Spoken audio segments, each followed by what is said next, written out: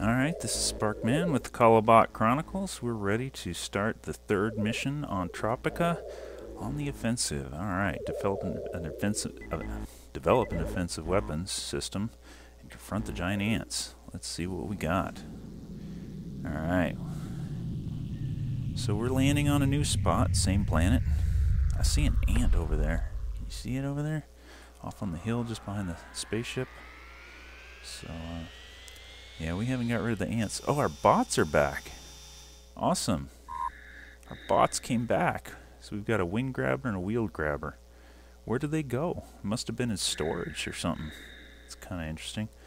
So there's a bunch of things that we can build here. Let's go ahead and check our instructions and see what we're supposed to do. Alright, terminate all hostile life forms. Yes. Get rid of those ants. I hate ants. Did I mention I hate ants? Okay.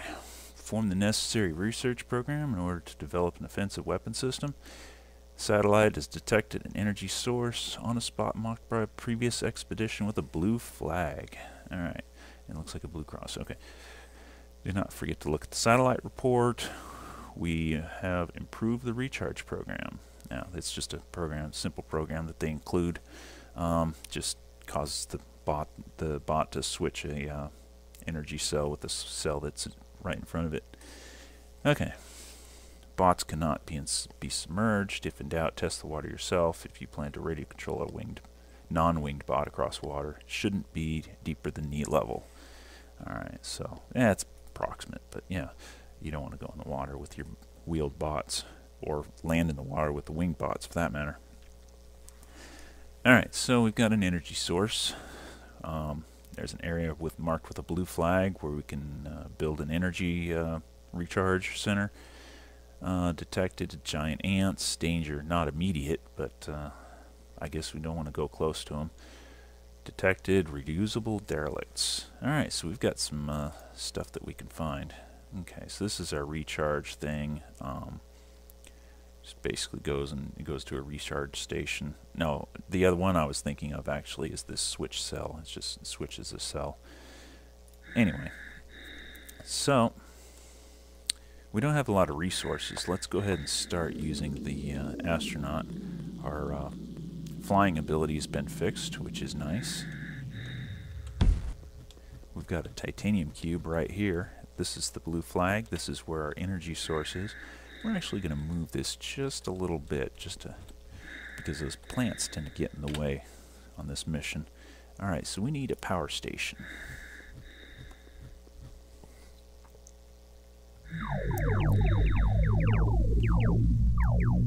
Alright. And voila, we have a power station. Alright, there's a bunch of energy cells that are almost dead sitting around here. It's kind of interesting. Well, like I mentioned, you can pick it up. If you set it down, it doesn't charge. You got to be carrying it. It's kind of weird. Alright.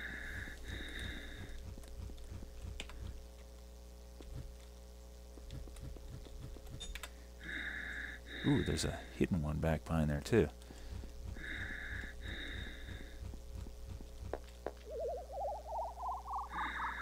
I'm just going to charge up a couple of these cells and then go back to the spaceship. Start setting up a few things that we need there as well. This is kind of a longer mission than most of the others. More on the lines of the first moon mission, maybe a little longer.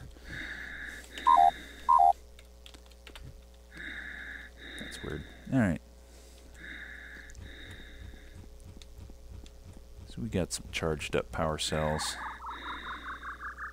Obviously we could walk those over there to the spaceship, but that's a big pain. We've got our winged grabber. That's really the best thing to use in this mission. But for now, let's go over here. We're going to need a few things. We're going to need a research center and a bot factory.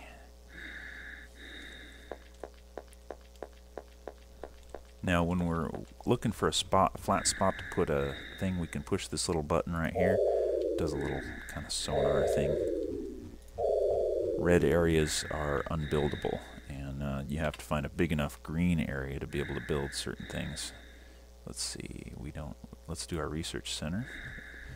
The reason we do it here because there's no ants around to harass us. If we build something too close to the ants, they'll get agitated and attack it. And then we'll be out of building. And that's not good. Alright. And we need a bot factory. Come on, grab away. Alright, so we'll grab another titanium cube. Now we can build a radar too. It's not absolutely necessary, but it is helpful because the radar will mark the position of any enemies on the screen.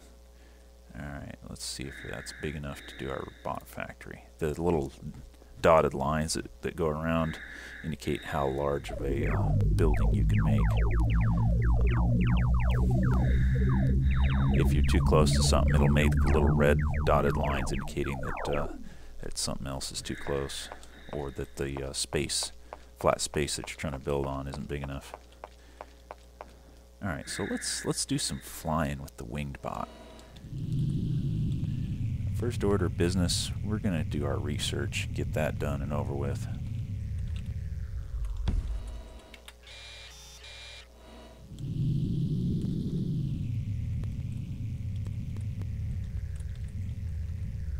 Careful not to bump into anything when you're flying. It tends to get you hurt. Alright, let's start our research program. We've got a shooter program. If you check right now in our bot factory, all we can build is grabbers. Track grabbers, wheeled grabbers, wing grabbers. Nothing but grabbers. Alright, so we're going to do a shooter program. And in the meantime, let's go get another power cell. We're going to need that eventually. I think I made a program one time to go and look for power cells, charge them up, and bring them over close to the spaceship. I'm not sure what I did with that program or if I even saved it, so we're just going to do some of this manually. One thing that we're kind of short on here is titanium cubes, but there's actually some titanium cubes hidden somewhere. In fact, I think it says so here. Subsoil. Oh no, it's titanium ore. So yeah, there's no titanium ore, but there is some titanium cubes. That's part of their derelicts they're talking about. Alright, so let's go ahead and build us a winged shooter.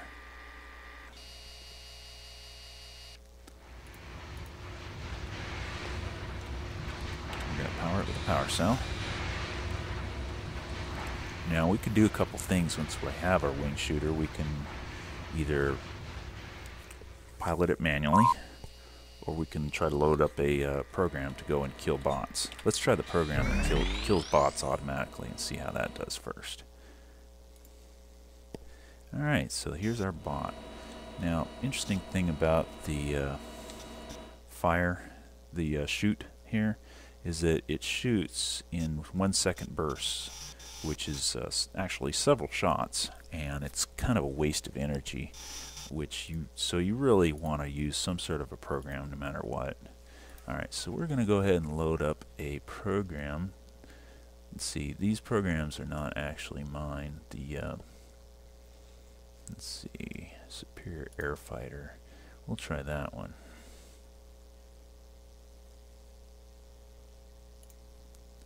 Alright, you can see this is actually a pretty long program, and it's kind of a generic all-purpose go and kill things program.